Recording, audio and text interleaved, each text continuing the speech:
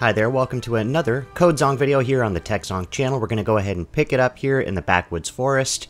Where we left off from the last video, let's go ahead and begin. Okay, so it looks like we've got a handful of things that we can equip, but it doesn't look like it's recommending that we do anything, so we'll just go ahead and press play. If we need to come back here and do that over, we can do that. We are going to rid the meadow of ogres today. Let's take a look and see what they're telling us to do. We'll just get a little closer here to the screen on this side. It says, don't waste your cleave on only a few enemies. Be smart with distance 2 to catch as many as possible. So that sounds kind of interesting and different. Let's go ahead and start the level, see if it gives us any hints in the code. And it does. We've got the yellow arrows. Of course, that's always a clue that we need to look a little bit closer at what they're telling us here in the code notes. So let's get kind of close here and take a closer look and see what they're telling us. So the first thing it's doing is it's starting off a loop. It's setting an enemy to the find nearest enemy. And then it's saying, replace this with your own code. It says, okay, so we're going to replace this with our own code. I think that means that they want us to go ahead and comment that out. Let's see. So find the distance to the enemy with distance 2. Alright, so we know how to do that. So we'll say that the distance is set to the distance 2 method here, where our target is the actual enemy that we just set up here on this line. If the distance is less than 5 meters, it says, then we'll cleave. If cleave is ready. Okay, so we're going to do a couple of things. We're going to say first, if the distance is less than 5. So that's our first. Now our second is an embedded if statement where we say if, let's see, is it is ready, cleave, then we cleave. Do we need a target? It looks like we do need to set a target. Self cleave is, yeah, so we'll set that to enemy. Else we'll just do a regular attack. So what you've got here is you've got embedded if statements. Of course, we did start to look at that in the last video. We've got if the enemy exists, then we start to track the distance. And if the distance is less than 5, then we do this embedded if-else statement, where if we're saying only in the event that the distance is less than 5, if cleave is ready, then we cleave, else we attack.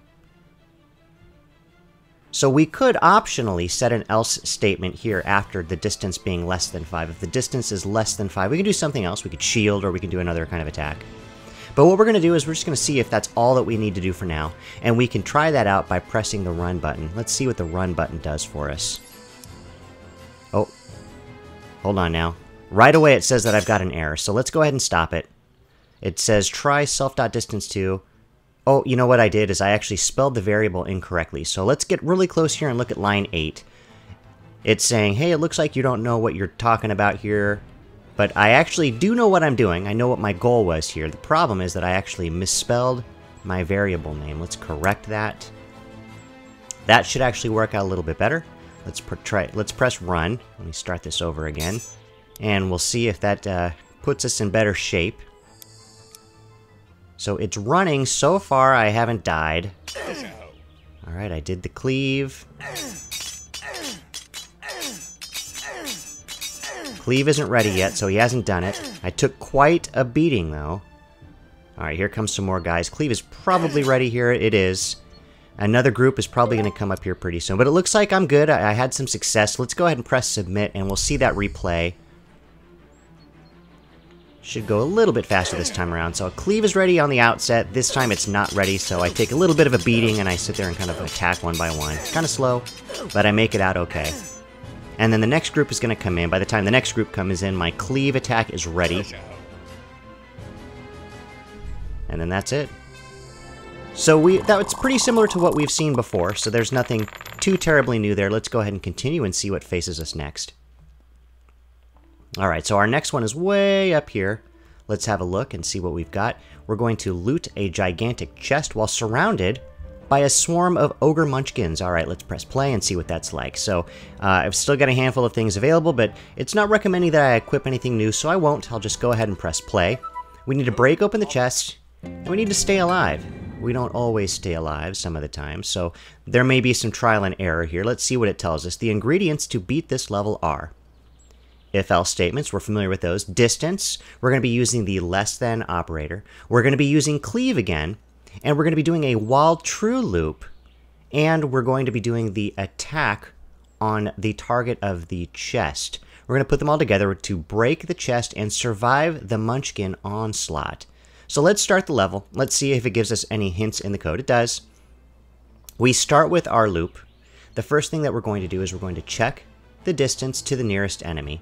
It says that if it comes closer than 10 meters, then cleave it, else attack the chest by name. Okay, let's go ahead. So I think that means that as the enemies are surrounding us, as they're coming into the playing field, it's likely that we're going to be taking a beating from them and not really attacking them until our cleave attack is ready. Instead, we'll be focusing our attacks on the chest.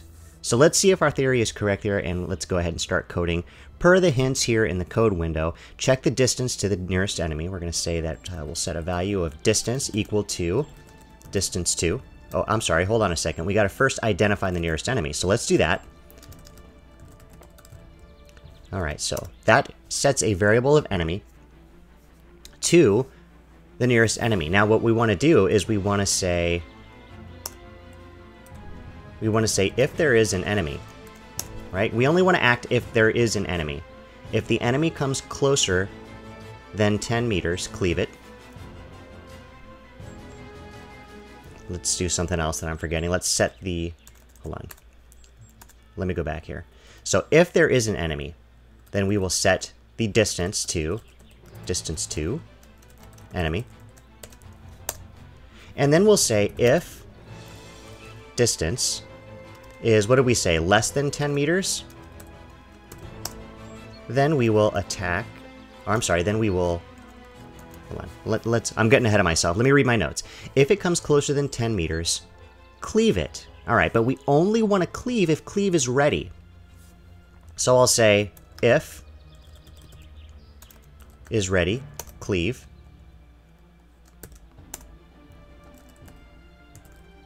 Then I will cleave the enemy. Okay? So that's a lot of embedding of if statements. It doesn't necessarily tell us in our instructions here that we have to do that, but I'm just sort of following the pattern that we've established in previous exercises.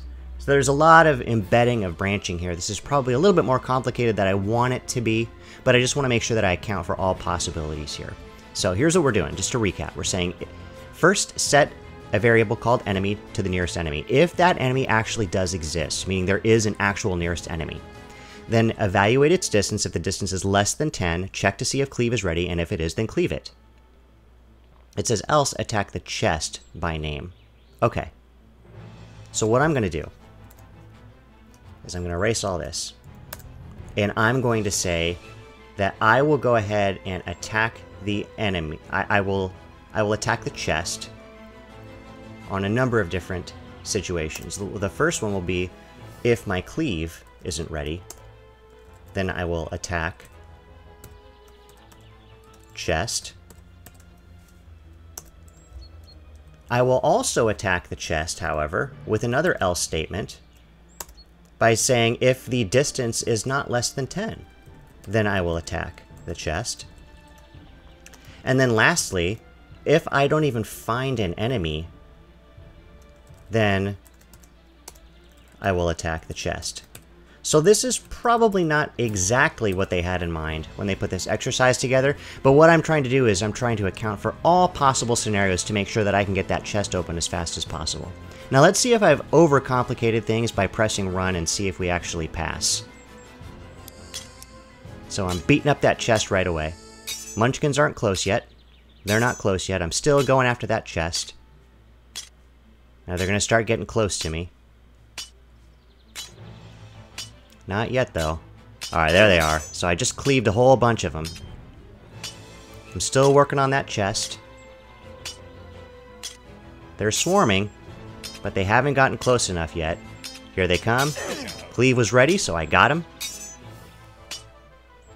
I think we're on the right track here. So let's go ahead and press submit, and we'll see this kind of play out in full screen.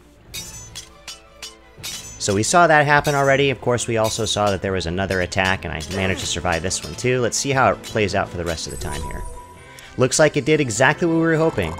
So we met both of our goals. We did break open the chest, and we did manage to stay alive. So we were able to complete that mission with success. Let's go ahead and continue and see what else faces us. We'll do one more before we close this video off. Let's see what we've got. We're way up here still.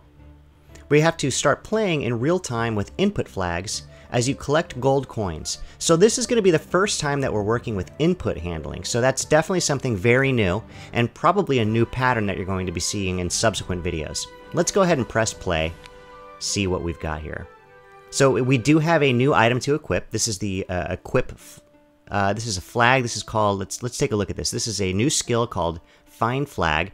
It returns your flag of the given color, if it exists. If the color is unspecified, it returns one of your flags regardless of the color.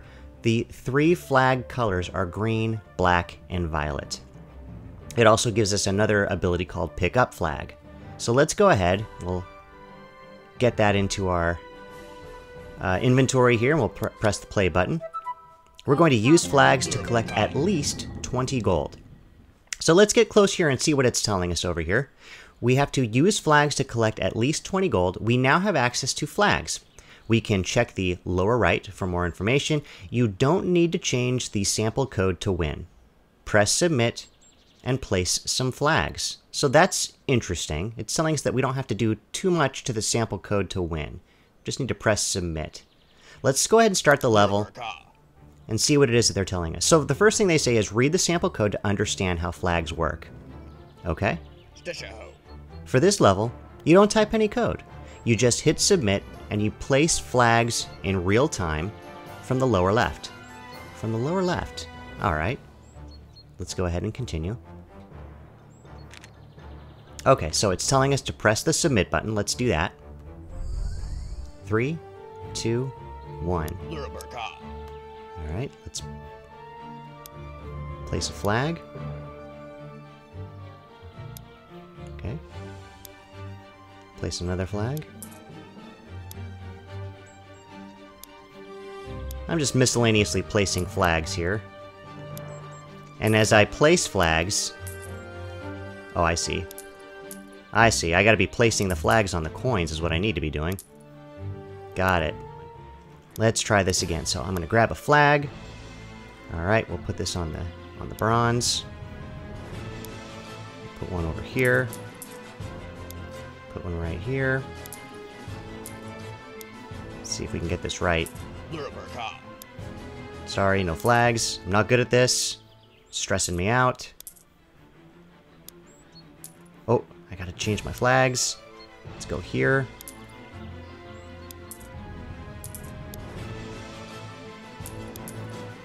Oh, there's some gold. There's more gold over here. There's gold right here. Oh, I did it. Alright, so that's interesting. So I didn't actually take a very close look at the code, and I suspect that we probably needed to. So let me go back. It says that we can continue, but I'm actually going to go back and I'm going to take one closer look at that if we can. This is input handling again. I'm going to press play. And I'm just going to jump back in there and I'm going to take a look at the code, because this is obviously something that we're going to be covering in subsequent videos. So let me go back and we'll start this thing again, and I'll get a little bit closer to the code window. Now we're going to stop the video here. This is going to be the last thing that we look at, but I definitely want to make sure that we understand what's going on here. So he is starting a loop. He is actually setting a variable to flag using the find flag.